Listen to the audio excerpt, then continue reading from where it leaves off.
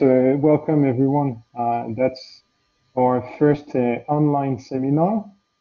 You will see there will be a series of seminars that will be made online. We're trying with people at UTS, UCID, Macquarie, and the Stat Society, a bunch of talks so everyone can still enjoy their academic life and a little bit of energy going. So you will see some emails coming about this relatively soon. So today we have Pierre. Pierre is going to talk to us about depth of curve data, and that's a paper that he's quite happy with because it got published in Java. So the floor or the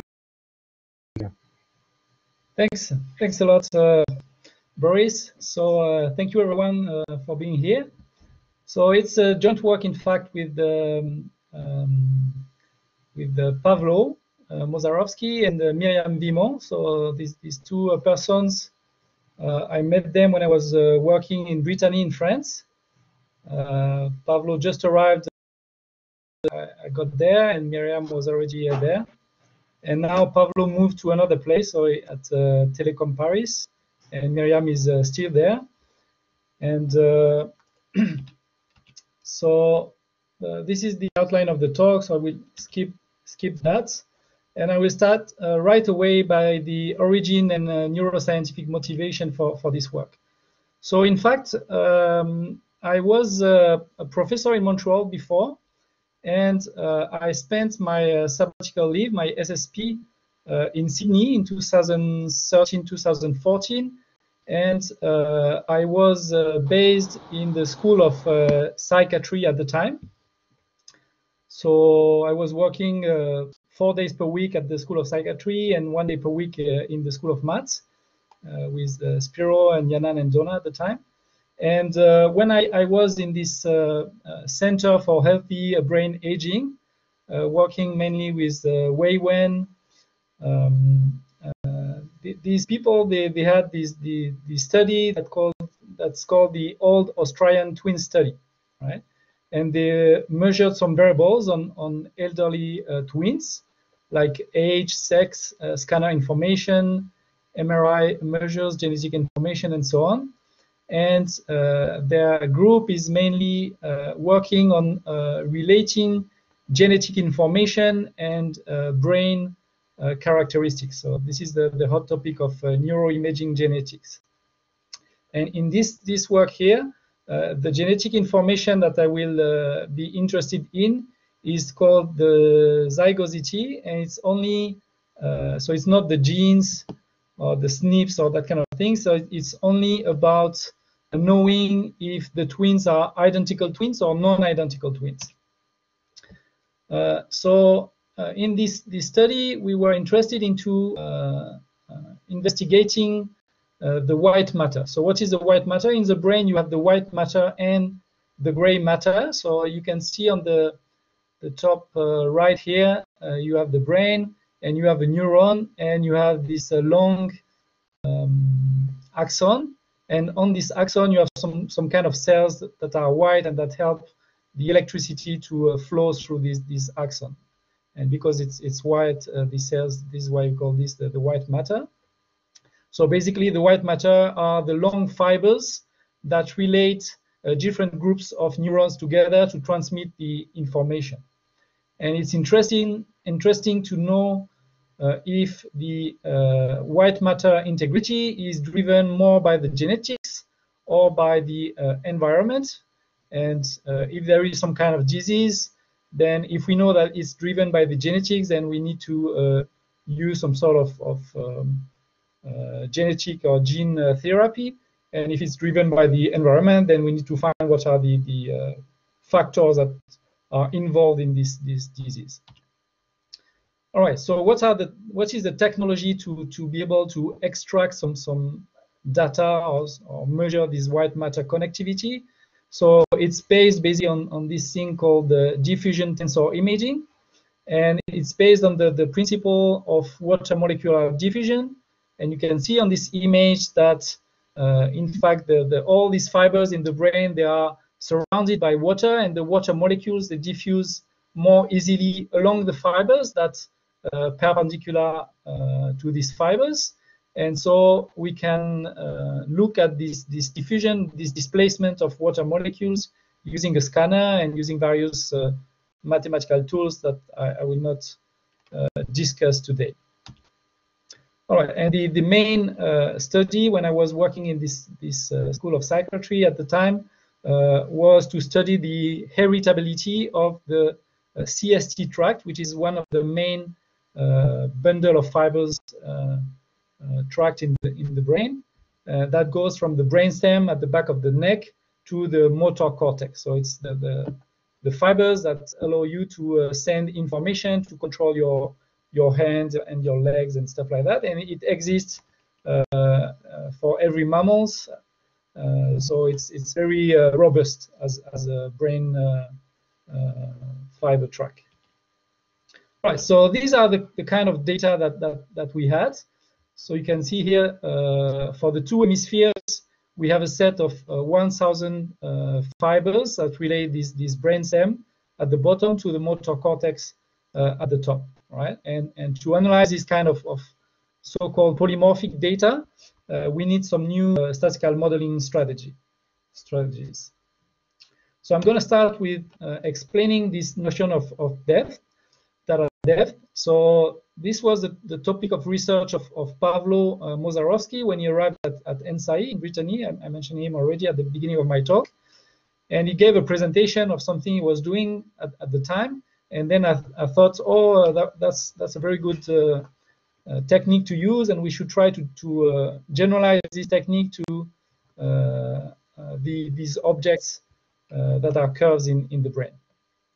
So it was introduced by Tukey in 1975, and here you have the formula in the middle of the depth of a point X in red with respect to a probability measure Q that is defined on R to the power of D, right? So basically what it is, it's you compute the infimum of the mass of some closed half space H, and you take all closed half spaces that go through this point X. So you're interested into determining what is called the depth of the point X with respect to this probability Q, and you compute the infimum of Q of H for all H which are closed half spaces that goes through X, right? And if this infimum is small, then it means that the depth is small, and this depth value is between 0 and 1. And at the bottom you have this formula here, which is the empirical counterpart of the first formula. So we just replace the Q probability measure by the empirical measure. So to help us understand better what is this formula, so you can see this last formula on the slide. I reproduce this formula at the top here, and the aim here is to compute the depths of the point X in red. So I display here, you see this point X in red in the middle of the cloud of points, and we want to compute the depth of this point in red with respect to all the other points. All right, so we have two variables, age and weight, and we have this cloud of points. All right, so what we do, we consider a closed half space that contains this red point, and we compute the proportion of points, so the mass which is contained within this closed half space. So here we have 161 points, and only 120 of these 161 are within this closed half space. So the proportion is 120 divided by 161, and then we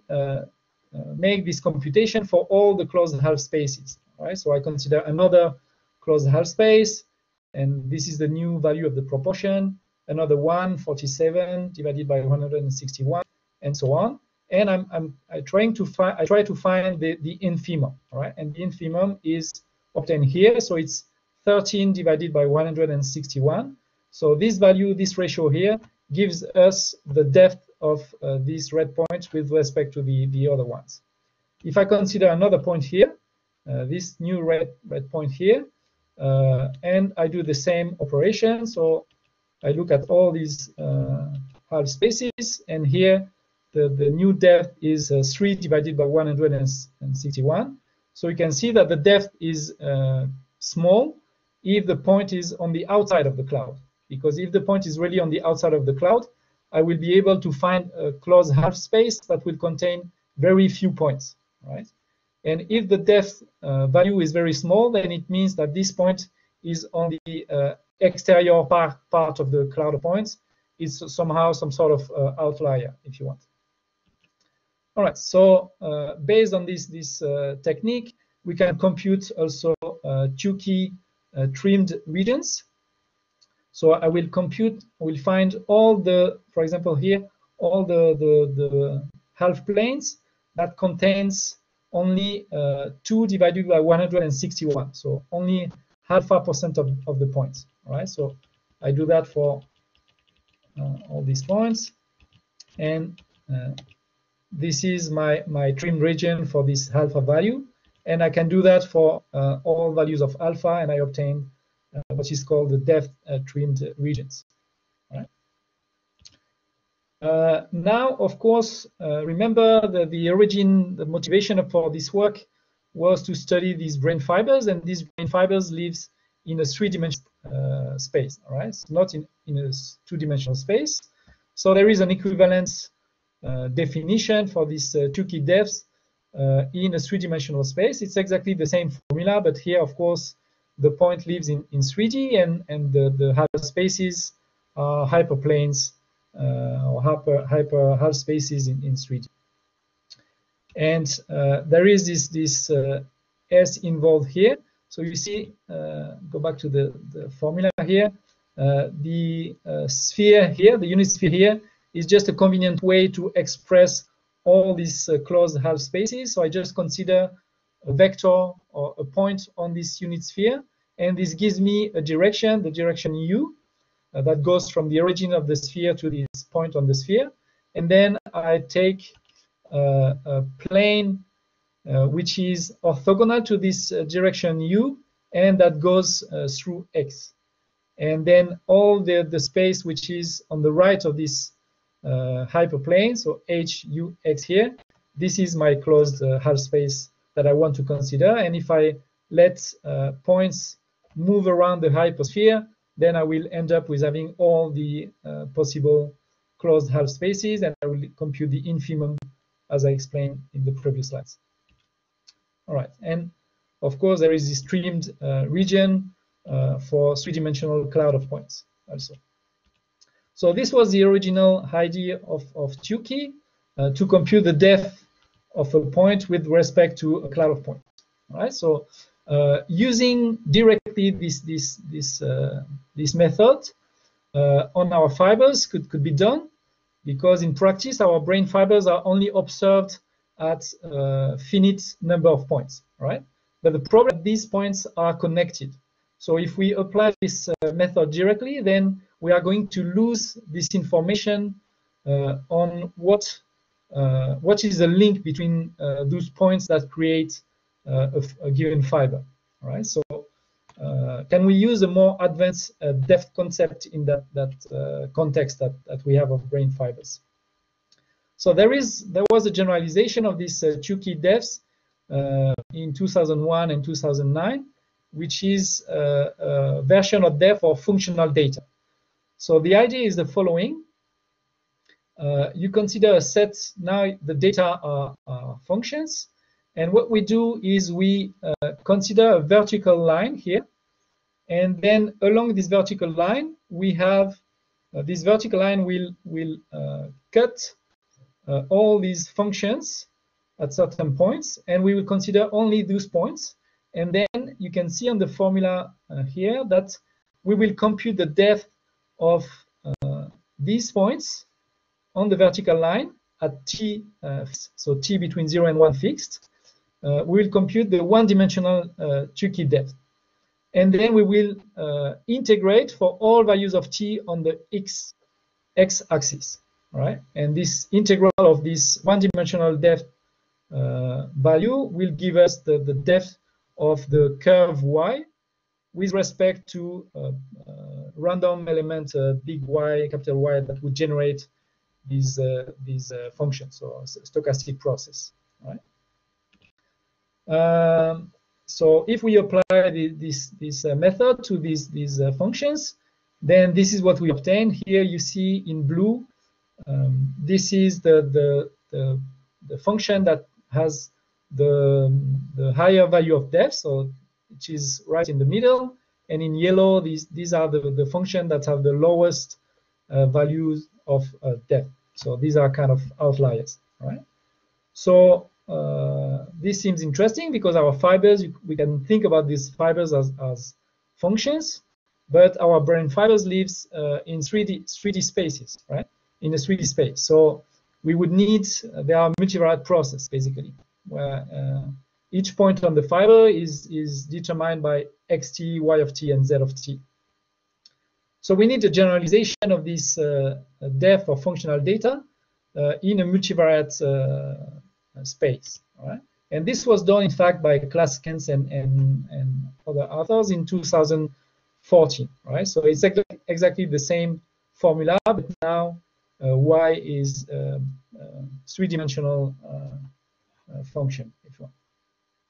But is this a good idea to use that method in our context, right? So I'm going to show you an example where we have this curve S here, and we are going to consider two different parameterizations of this same curve S. So we have the parameterization gamma, parameterization A, gamma 1, and gamma 2, parameterization B.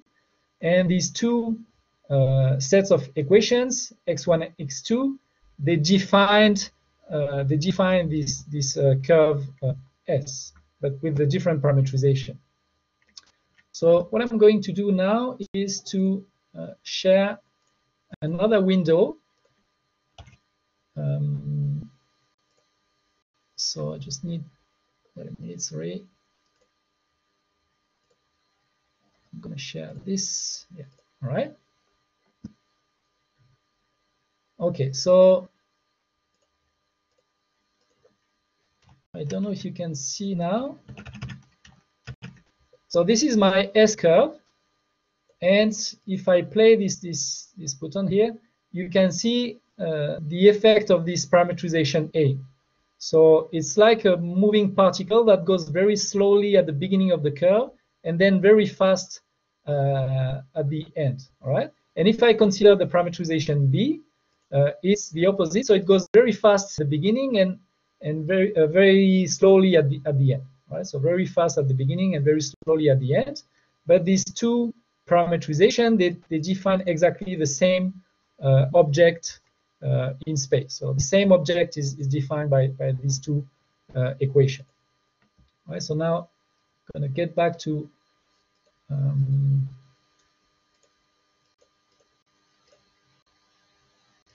share my slides. All right. Okay. All right. So what would happen if we apply this multivariate functional depth using either parameterization A or using parameterization B? All right. Then what will happen if we apply this to a set of curves, of S-shaped curves? You can see that, for example, this blue curve here on the left is the one which has the maximal depth, and the corresponding one on the right. So on the left and on the right, you have exactly the same set of S-shaped curves. And when we compute the maximal depth value, we obtain a different curve with parameterization A and with parameterization B.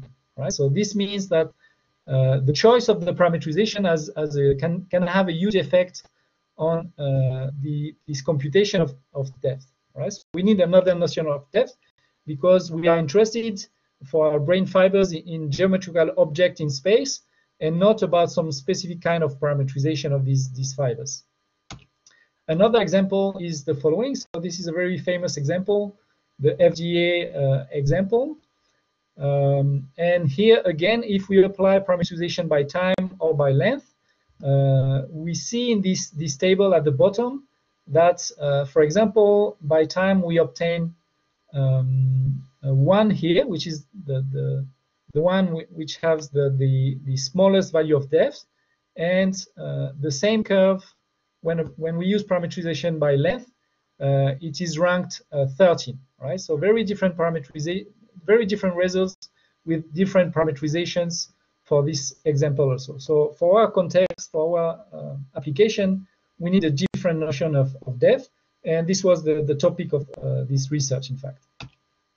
All right, so I need to introduce a few mathematical concepts and notation first before going to the meat of this research, right? So parameterized curve. What is a parameterized curve, or also called a path? It's a continuous map, gamma, from 0, 1 to r to the power of d. And we're going to note S gamma, the image of this continuous map. And this is called the locus of gamma, all right? So for each point on the segment 0, 1 here, we end up by using gamma on a point on this locus S gamma, all right? And now, because we want to get rid of these parameterizations, we are going to define an equivalent relationship, an equivalent relation R here, and we're going to say that two paths or two parameterized curves, gamma 1 and gamma 2, are equivalent if they share the same locus and if the points are visited in the same order. Right? So two continuous maps will define the same object in space, the same locus of points, and these points will be visited in the same order. Then from that step, we define the equivalence class of gamma up to this equivalence relation. And this equivalence class, this is what we call the unparameterized curve. And basically, this is just considering that all these curves that are equivalent to each other, we put them in the same bag, and we consider the bag as our unparameterized curve. And then we consider the space of all unparameterized curves, which is defined here in the middle. And if we endow this space with the Frechet metric, which is defined here, then we end up with the metric space that have some nice properties. And on this metric space, we have some nice properties, and we are able to define probability measures on this space. All right, so we also need to define the length of a curve C, of an unparameterized curve. So how do we do that? Well, we consider any kind of parameterization of this unparameterized curve. And then we consider a subdivision of the interval 0, 1. And you can see on the drawing here, we subdivide this locus with the fine grid. And then we compute the length of every segment. And we add all the lengths of these segments together. And the sum of these lengths, when we let this grid become finer and finer, at the limit, this is the length of the curve. So this is defined with this formula, the supremum of this sum of these length of segments, right? For every kind of subdivision, all right? And if the length is finite, then we call this a rectifiable unparameterized curve. So there is this proposition that was done in 2006. In this book, I will give you the reference at the end of the talk, which is called the normal parameterization. And this says that there exists a unique parameterization, which is the so-called arc length parameterization, noted beta c, which has somehow a constant speed along the curve. Okay, we will use this notation or this notion a bit later. So we need to introduce two more things here. So the line integral along a curve. So if we have a function f that goes from rd to rd, the line integral of f over this unparameterized curve is given by this formula here in the middle. So it's just the integral from 0 to 1 of f of beta c of t. Beta c is this normal parametrization of the curve, parametrization with the constant speed. So remember when I showed this s, we had this particle moving along. So then the particle would move with constant speed along the curve, and we multiply by L of c, which is the length of the curve, right? And thanks to this line integral business, we are able to introduce the probability measure mu c, whose formula is given here, right? So it's the line integral of the indicator of A of S ds divided by L of c. And roughly speaking, this is just how much of the curve intersects with this Borelian set A, right? So you consider this Borelian set A, and then you have this curve C, and you see how much of this length goes within this space, or this set A, right? And this portion divided by L of C, this is the mu C of A. And now we are in a situation where we can create this this depth of a curve C with respect to a probability measure P. So you see this formula here, the depth of C with respect to P. What is P? Is a probability measure defined on the probability defined on the space of unparameterized curves with this distance Frechet metric that I mentioned previously. And this dc of p, this is the line integral of this ds qp mu c, which is defined, which is the last formula on the slide. And what is this formula? Is somehow the equivalent of this infimum I explained at the very beginning, right? So this infimum is the infimum of a ratio here. So once again, we consider all the u on this hypersphere, and now qp of h ux is defined on the first formula at the top here.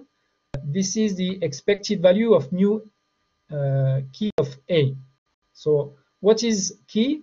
Key is a random element of C. So it means that key is like a random variable generates values which are real numbers. Key is a random element which generates curves, right? So each time I use this random element, it generates a curve that belongs to this space of unparameterized curves. And I compute the expected value of mu key of A. Mu key, this is, remember, mu C of A is how a curve intersects with A. So this expected value here is what? Is how much on average curves generated by key intersect with A. So that's QP of A. So in this infimum at the bottom, I compute how much on average curves generated by key, which has probability P, intersect with this closed half space HUX divided by mu C of HUX, where C is a given curve, and X here is in red.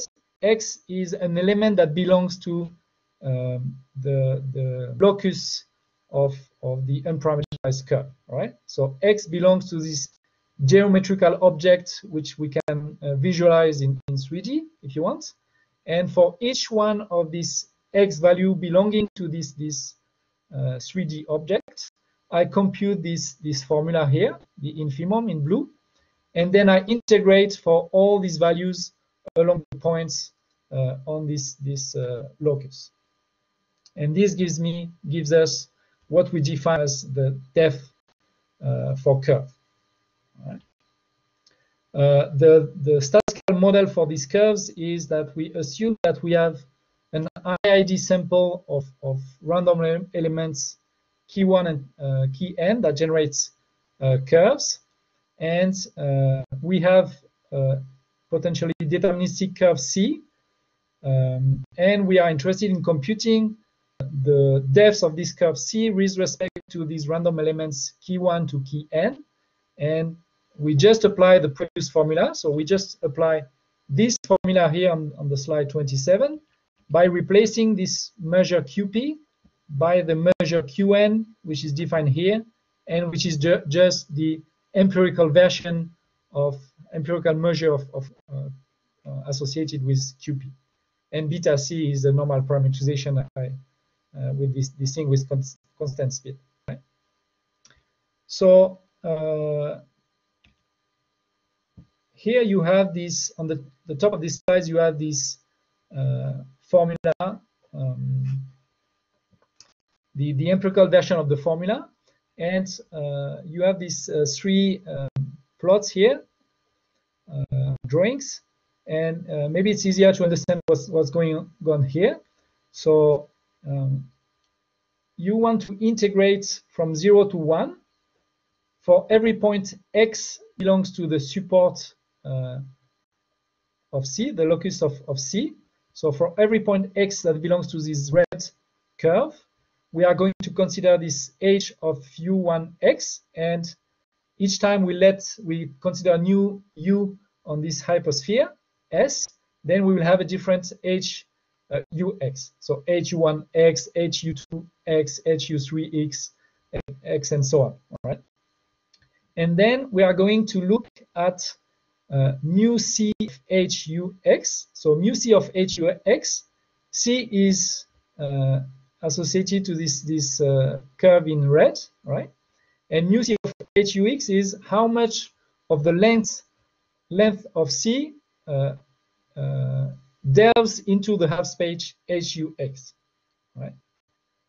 And we compare that to how much of the curve C1 to Cn intersect with the same half space hux, right? And we take this ratio. So when this ratio, and we try to find the infimum over all these u. So this ratio will be small when the numerator will be small, and the numerator will be large. So the numerator will be large when C will intersect a lot with hux, and the numerator will be small when C1 to Cn will intersect very little with this hux. So we try to find a hypothesis, hux, that contains very few of these N fibers and a lot of this red C fiber. So that's the idea, basically. And we proved a few results around this measure. So this measure is between 0 and 1. It has this property of similarity invariance. So it means that if we do a rotation of the space or a scaling of the space, then the value of the depth is not changed. And vanishing at infinity, if we take this curve C and we send this curve very far away from the mass of the other fibers, then the depth of this fiber will tend to 0. All right? And we prove the weak consistency of this empirical version of this measure.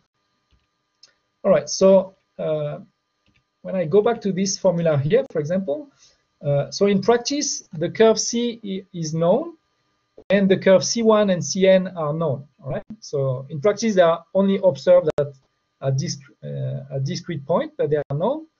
But computing this quantity is difficult because there is an infimum over all the u on a hypersphere, and then you have to integrate from 0 to 1. So it's difficult to compute that explicitly. It's only possible in very simple cases, not for real data. And so we provided this Carlo algorithm that helps to compute this formula. So this Monte Carlo, it has 4 parts. So there is a part to approximate this denominator here, mu c. There is a part to approximate the numerator here, this average on the top. There is a part to approximate the infimum, and then there is a part to approximate the integral. So here, if I go back to this Monte Carlo approximation, on line 2, you see we generate IID observations from mu C. So it just means we generate observations uniformly along the locus of C. And then we use these observations to estimate mu C. So we approximate this denominator in this ratio in the previous formula. From lines 3 to 5, we generate observations, same thing, uniformly along each one of the n curves. And then we use this formula to approximate each mu key I. And then we approximate this Qn by this formula on line 6. On line 7, we generate observation again from UC, and this will be used to compute the integral. And from line 8 to 10, we use this Z to compute the infimum, right? So we can see that on this small animation. So we want to compute the formula at the bottom on the left, and this is the integral version of it, all right? And so we generate points on this. So here the curves, the red curve is this red circle. We're interested in computing the depth of this red circle with respect to the set of all the other circles. So all the other circles are 25 circles, key 1 to key n. So these are my other circles, right? And then U belonging to S, this is the arrow in green. So this gives us the direction of U on the hypersphere. And then this gives us the this closed half space. And we generate the Z observation along the C curves. This will help us to compute the integral. The red points on the C curve, this will help us to compute the denominator of the fraction of the ratio. And all the blue curves, this will help us to compute the Qn at the denominator, right? And then we compute the infimum by considering all these U on this hypersphere. Right? So we apply this Monte Carlo algorithm, and then this is what we obtain. So the blue curve is the one with the highest depth, for example. So we have several more examples like that in the paper if you are interested. And in the paper, we, for these very simple examples, we are able to obtain closed form expressions for the depth, and so we can double check that the Monte Carlo approximation or algorithm is working to recover these very simple cases, toy examples, basically. So now get back to applications. We applied these new methods to hurricane trucks. Right? So Mirzaga and other people in 2014, they proposed a visualization of several historic hurricane tracks in the Gulf of Mexico between 1920 and 2012. And you can see on the bottom right picture the trajectories, and in red, these are identified as outliers by this application of some modification of functional depth method. And the yellow one is the median curve. So you see it's not working very well, because we can see that there are some red curves that are right in the middle of this kind of region, right? So if you are interested, you can go on this website here, and you can extract some fibers, some trajectories, hurricane trajectories. So we did that, and we applied this multivariate functional half-depth with time parametrization. and with arc length parametrization. And you can see here that we have several curves that are right in the middle. So the red curves are the ones that are labeled as outliers because they have a low value of depth by this multivariate functional half-depth method. And same thing with this different parametrization. We applied another well-known multivariate simple initial depth function, and once again, there are some trajectories that are labeled as outliers, whereas they are right in the middle. Right, the blue, dark blue trajectory here, one which has the maximal depth value. And our method that works without any kind of parametrization, so the Tukey curve depth parametrization, you can see that all the trajectories, so same trajectories are as in the other slides. So all the trajectories that have low value of depth, so they are labeled as outliers, they are really on the outside of the bundle of trajectories. So we do a better job in that respect. So this approach could provide maybe a better confidence of which US regions are more at risk of suffering from hurricanes, and this could have potentially some interesting applications for insurance companies. Okay, so now let's get back to, in the 15 minutes I have left, to this brain imaging application and the original motivation of this work. So remember, this is this older Australian twin study. So we have 34 pairs of twins, 11 DZ pairs. So these are the dizygotic, or dizygotic, I don't know how you pronounce that, pairs of twins, which are the non-identical twins, and 23 pairs of MZ, which are the identical twins. So 68 brains in total. And for each one of these person, we extract 1,000 fibers on the left hemispheres and on the right hemispheres that connect the brainstem to the motor cortex. And the different questions, scientific questions we would like to answer are in terms of information compression for a better understanding of brain organization, in terms of outlier detection for indication of fibers that are wrongly tracked, in terms of curve registration, because we want to align a bundle of fibers from one subject to a bundle of fiber of another subject, and these two fibers, these two subjects, they might have bundle of fibers that are not really aligned because when they were in the scanner, for example, their head might be in a different orientation or stuff like that. And then we want to study the genetic dependency to potentially later on identify disease causes. So these are the type of data that we have, 1,000 fibers on each hemisphere. And when we applied this new method that we developed, this is what we obtained. So I'm going to show you another application. So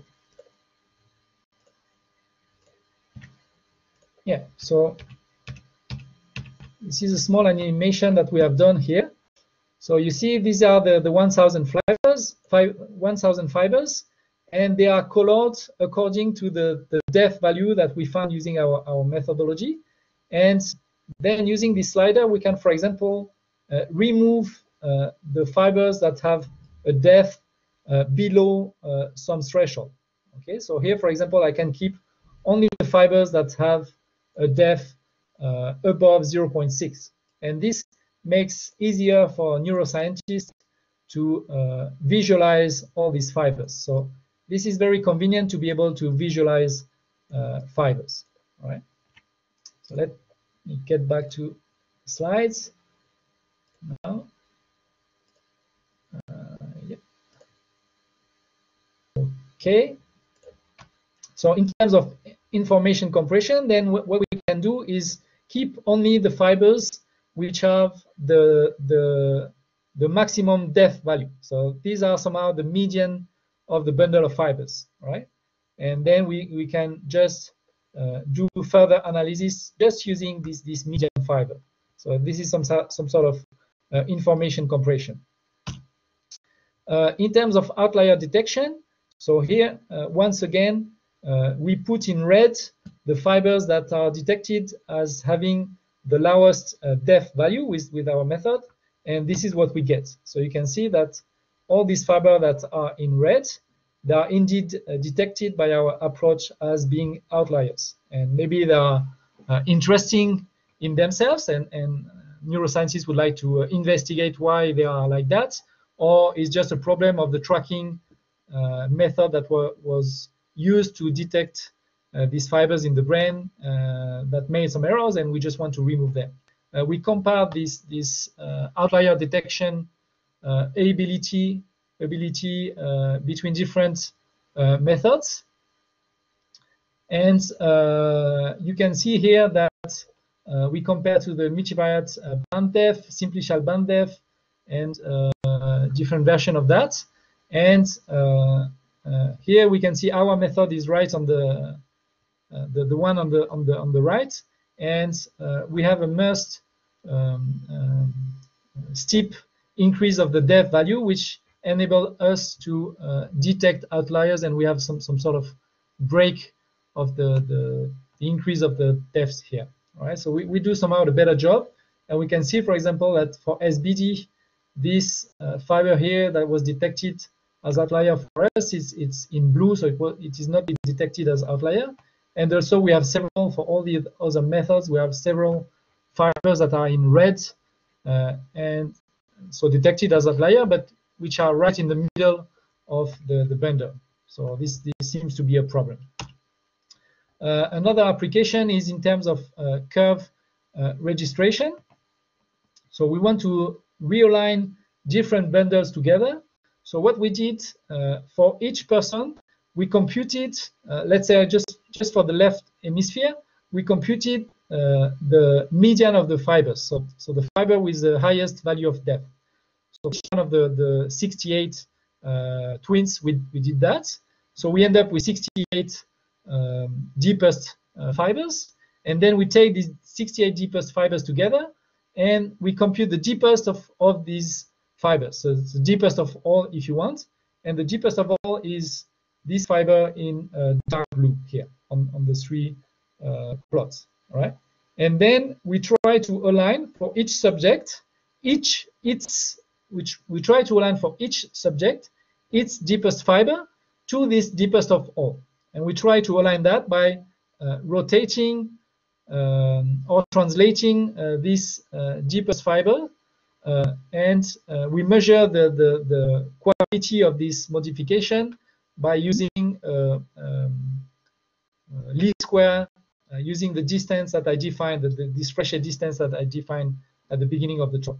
Right? So we did that for all the subjects, and you can see, for example, for a few examples of them at the bottom, that the distance decreased from 10 to 3, or from 4 to 3 something, or from 3 to 2. So we were able to decrease the distance and do some kind of good job in terms of curve registration. All right, so I'm almost finished. Another thing is called the DD plot. So here on this DD plot, if we consider a red plot here, a red circle here, the red circle is what? Is the depth of one. So each circle corresponds to a fiber, an original fiber. And so for one fiber, we compute the depth of this fiber with respect to the other fibers in the same bundle of the subject. And this gives us the value on the x-axis. And also we take this fiber and we put this fiber in the bundle of the other twin. Okay, and then we compute the depth of this fiber when it is put in the bundle of the other twin, and this gives us the value of depth on the y-axis. And we do that for all the fibers in the bundle for a pair of twins. Right? So on the first row, you have these DD plots for the GZ twins, so non-identical twins. And for the bottom row, we have the same thing for 3 pairs of identical twins. And then we applied a modification of the Wilcoxon test for this kind of DD plots, and we were able to compute p-values based on that. So the p-value is small when we reject the hypothesis of equality of distance of the organizations of the fibers in the brain, if you want. And you can see here in the caption that the p-values are 0, 0.017, 0.003, so very small for the non-identical twins. So for non-identical twins, we reject this equality of distribution. And for the bottom row, values are 0.733, 0.366, 0.6366, so a large p-value, so we do not reject the equality of distribution. So this is some sort of convincing arguments that with this method, we are able to say that the spatial organization of the fibers in the brain is driven by the genetic. Right? So as a conclusion, I'm going to stop there. We define a new novel notion of depth that is based on the geometry of the fibers. And we obtain some nice theoretical properties. And this can be used, as I showed today, as descriptive statistics. But in the paper, we have also some other nice application in terms of supervised or unsupervised classification. And we have this R package curve depth that is now available on the CRAN. And so this was applied on 60 brains. But we are working currently with these people in the Neuroscience Center at UNSW to apply the same method to 40,000 brains. But this is very time consuming, so this is why we are using this new supercomputer. So thank you very much for the attention. I show you the references here in case you want to access them afterwards, because Boris told me that the slides be recorded. So thanks a lot, and I'm ready for the question now. So thank you. Thanks, Pierre. That was great. Thanks a lot, Boris. Thanks, Jerry. Jerry is sending a round of applause. Yeah. I had a few questions, I think, but I cannot see where they are. So in the chat, there was a... all right, okay. Yeah. Yeah, I can see a question by Jan Zika. I hope I pronounce correctly. Can the depth be translated into a distance metric for the purposes of clustering curves? Yeah, exactly. So this is what we've done. We use some clustering approach, using this well-known MNIST digits. So you have these famous MNIST digits. So it's images of 0, 1, 2, 3, the 10 digits. And we show that we are able to do some clustering of them, or we do some clustering of curves also. And also we do some unsupervised clustering, supervised clustering, sorry. Yeah. Thanks, Michael. So, okay, sorry. Yeah, go for it. Yeah, so maybe I sort of missed it. Did you also say use the Fréchet distance within this method? Like I might have missed it, but you the Fréchet distance was used to when I did this registering of curves, trying to align curves one to the other, right? I had to compute the distance between one curve and the other. So the way to compute this distance is based on this Fréchet distance, but we provide in the paper an efficient algorithm to do that in practice, in fact. Yeah, so one issue, for example, with the cyclone measurements with the, I mean, I've just been thinking about this problem a lot lately, so I very much enjoyed your talk. But when I looked at the Fréchet distance, one of the issues is it's in, and I think you're often using the minimum or the infimum of the distances between the points in the curve. No. Okay. Sorry. Yeah, for the example with the curves, we didn't use this Fréchet distance. Okay. The Fréchet distance is only here to to ensure that the underlying space of curves is a metric space, and then we are able to define probabilities on that space. Okay. So the way we obtain these things I showed with the circles is just computing this infimum of these ratios of depth, and this depth is just computed using this half space business where I consider half space, and then I consider how much of a curve enter this half space. So the distance was not used for this specific application. Okay. Good. Yeah. Good. Thanks. Yeah. Thank you for the question. Yeah.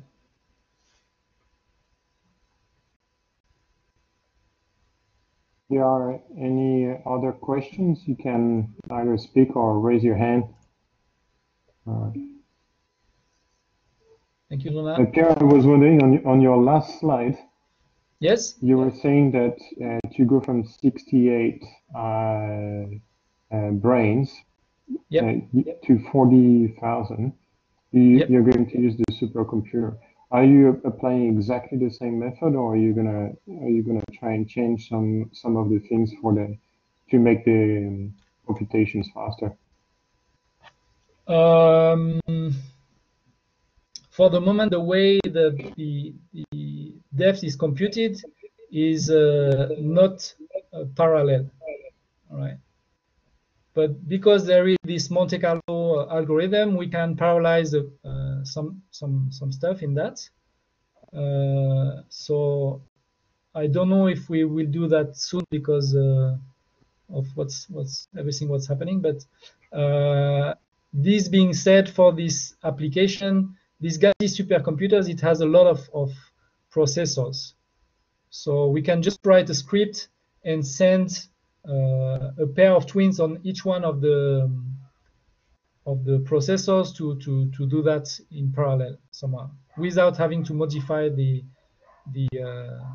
theory or the algorithm.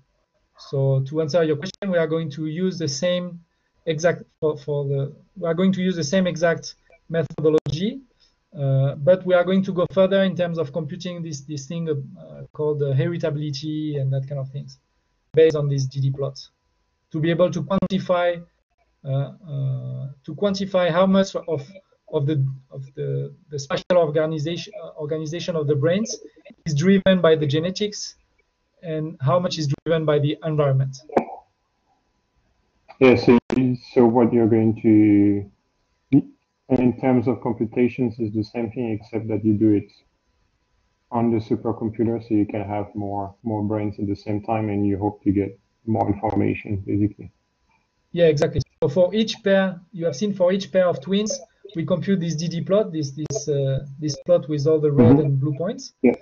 So we do that only for one pair of points. So for one processor, we can just send 2 twins and do the computation, and then on another processor, we can do that. The only thing is that we have to put all these fibers together at some stage to compute the deepest of all. So this might be the bottleneck here in our computation. So I will have to investigate that. Can you just get it at the end and then just merge everything? Before computing these DD plots, we have to align all these bundles of fibers together, and to do that, we have to take the deepest fiber of each bundle.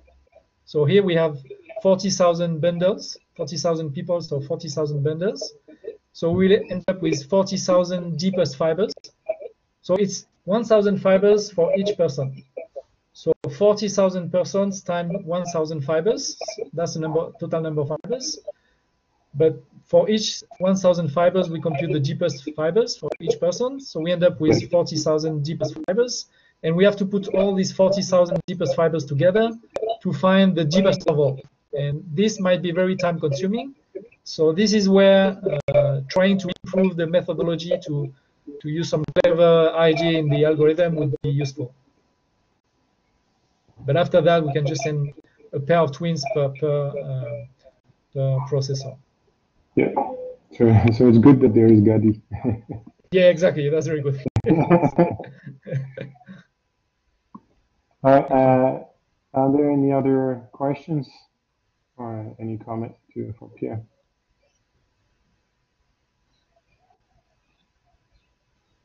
Right. Everyone seems to be pretty happy. It was clear. Yeah, just Jake was not very happy about the median hurricane going through New Orleans because he comes from New Orleans, but yeah, so it should have been recorded. I will double check, but that means that then it will be put. Your talk will be put online somewhere if anyone wants to go for it again. Thanks a lot. Thank you, William. Thank you, everyone, and have a nice weekend.